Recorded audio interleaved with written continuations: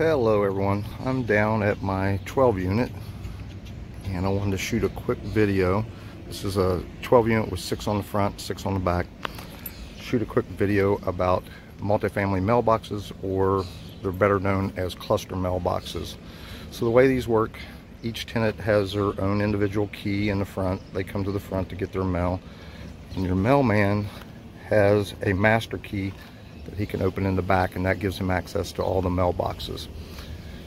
So a couple issues you may run into. I know when I bought my 12 unit here, the former owner didn't keep track of all the keys. So every time a tenant lost a key or a tenant moved out and didn't return the key, you have to drill these out if you don't have the key.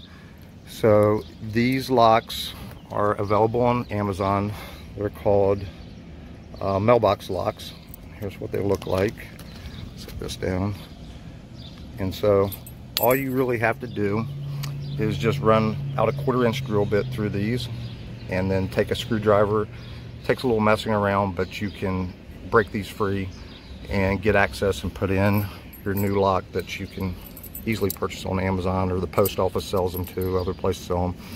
The other thing I just had to do was, the post had been hit multiple times, but someone finally knocked it over. My wife actually hit it once too with her van when she was down here, but it finally got wiped out.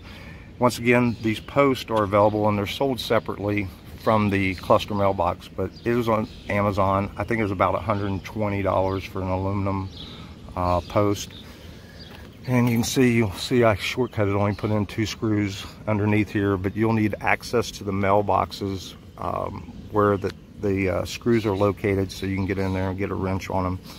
And then on the concrete, you can see where it used to be over here.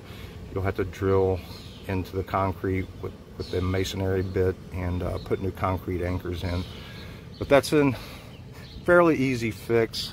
These mailboxes, you don't want to replace them if you can avoid it. They're pretty expensive. I think a set like this is probably around $500–600 for this set. So fix them as much as you can, keep them working. So I hope that helps you. If you have any questions, leave them in the comments below. Thanks.